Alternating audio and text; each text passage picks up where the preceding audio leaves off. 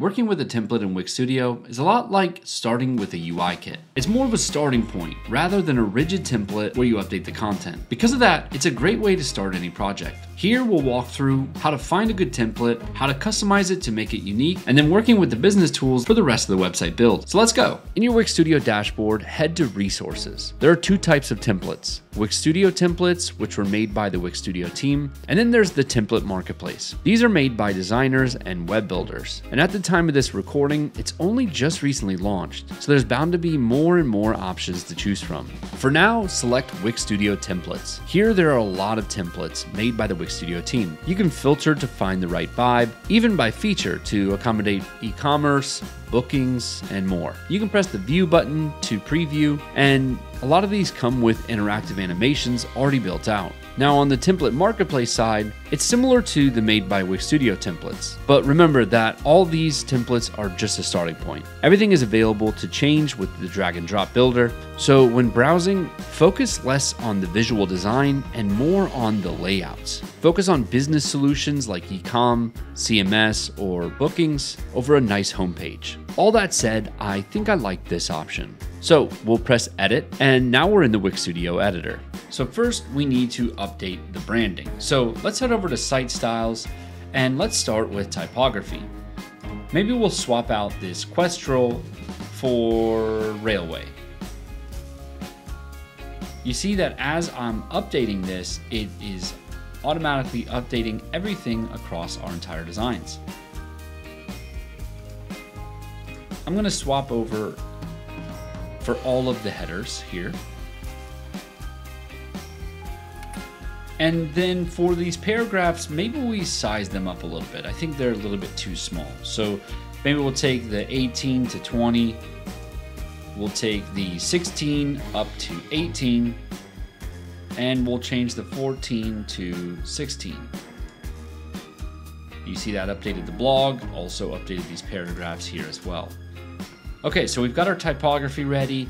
Now let's change up our colors. So I'm gonna swap this green out, and maybe we'll change it to a tealish color.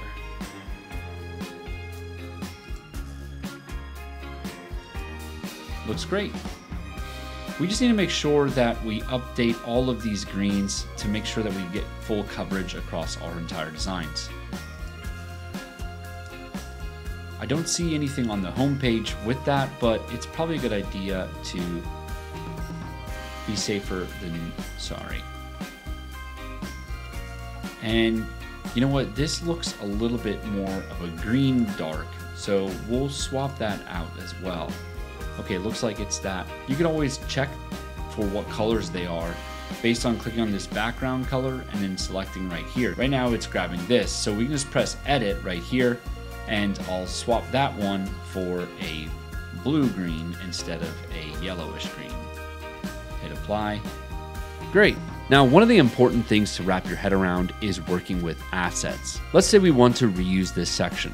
We could save it as an asset by right-clicking, then press Save as Asset. And now when you press the plus button, you can hit the assets and you'll find it right there. But everything is still super editable. So we'll swap out this image for another, update the text to be more relevant, and now we need to scale the size of the content a little bit. Okay, perfect. So this template comes with a blog, and a client would be able to make posts from the dashboard. We could then add a blog post feed to the homepage, but maybe I want this to be a little more custom. We could instead create a custom CMS that has a title, cover image, and long text. Now to create a custom feed, I'm going to copy this section and paste it. So now we've got two sections, and first I'll make sure to drop this little cell so that there's no transition anymore, because we're kind of getting into the content of the page. And here I'll delete these text blocks because we're going to put our feed inside of here. And then right here, we're going to change this button and rename it into View All Blog Posts. We'll put it over here, align it to the left, and right here is where we're going to put our feed. Oh, let's change this to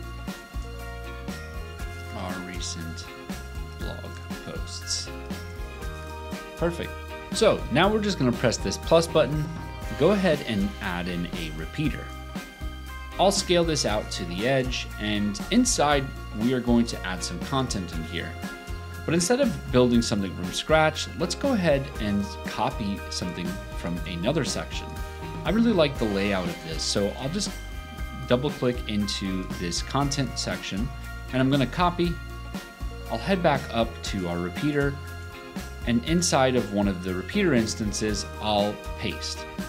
Great, we've got our content inside, and now I'll just make sure that we'll copy the style of the container. Looks like the color is correct, but the corners have 40 pixels of border radius. So I'm gonna go ahead and add that now. And so you can see as I update this block right here, it's updating all of the instances inside of that repeater. And that's a good thing, but we want to update this content dynamically. But before we do that, let's change this image out for a cover image. Because inside of our posts, we've got these cover images that look really great. So I'll just press this plus button, drag in a image, and we're going to attach it right above the title. I'm gonna scale this down a bit, resize it till it kind of fits inside of this box. This feels pretty good, maybe a little bit taller. But you know what, this card needs to be taller as well, so we'll just drag that out. And I'll make sure that this is centered so it's not scaling improperly. Okay, that's looking pretty good, but we definitely want to add a little corner radius here. Maybe we put it at 18 pixels.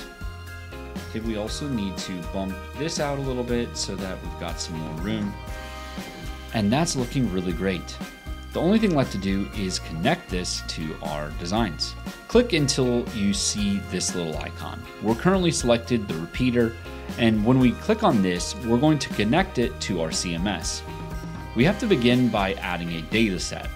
So even though we've got our CMS already, which is news, we still need to create a new data set and call it log feed. This is connecting directly to the news that we have already set up for our CMS, but now we're able to, on this right bar, select the fields and connect them directly to the content inside. So I can click here and I can make this connected to the date that it was posted, the name of the person, long description, short description. We'll go ahead and change this to title. And for this, we probably don't want to do a long description because we don't have the room. So we'll make it short description. Perfect. Okay, this looks really great, but you know what? It's filling up too much space, especially since we have a view all button. Maybe we only show the most recent 3 posts. To do that, just grab the repeater again and go to dataset settings. Right here, our maximum is currently by default 12. So we're gonna swap that to 3. When you press enter, it's gonna automatically filter out to just the most recent 3 posts. And now we're ready to go. Looks pretty good. Now we've taken the existing designs and used it in a completely new way. This is the beauty of templates in Wix Studio. Everything is super dynamic and really should be looked at as a starting point. So now that we no longer have a blank page, why don't you take it from here? And if you want more design tactics like these, be sure to check out the Wix Studio Academy.